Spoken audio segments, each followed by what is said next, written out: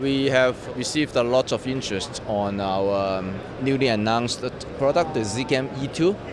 The highlight of the E2 is this is a 4K 120 frames per second cinematic camera, 10-bit color, and it's capable to do live streaming through the Ethernet.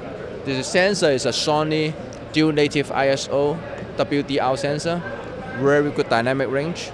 It will provide 13.5 stops dynamic range. It is a micro four third MFT lens mount, so there will be a lot of lens choices, particularly if you used lens adapter. And it's in a very small form factor with all the connectivities. 4K 60, 10-bit Hdmi. When it comes to SDI, there will be an optioned SDI adapter, and there's also RS232C serial port. There's internal recording on CFast. We can actually record internally and at the same time stream to external through the Ethernet port, for example, or the 4K 60 HDMI. One thing very important to know is this is not just a normal camera. This is a very intelligent and powerful camera.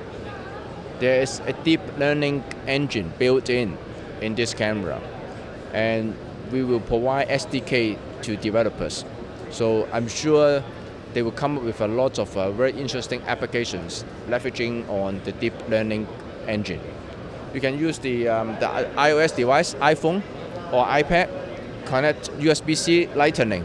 You can do all the settings, control, and live view without a HDMI monitor. Right now, we are going full speed to get this camera into commercial production. We are aiming to ship this in June timeframe. And the price tag of this Zcam E2 is going to be $1999 US.